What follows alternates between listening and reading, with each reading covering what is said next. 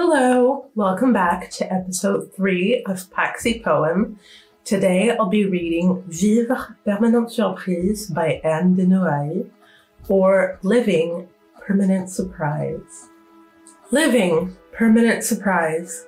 Self-love, no matter what you say, the effort to be always higher, first among equals. Vanity for the face, for the hand, for the breast, for the knee. All the tender human landscape, the pride we have in ourselves, secretly, physical honor. That inner music by which we guide ourselves. And then the hollow ground, the ropes, the well, where heavily will disappear the body, drunk with eternity. And the insult of ceasing to be worse than not having been.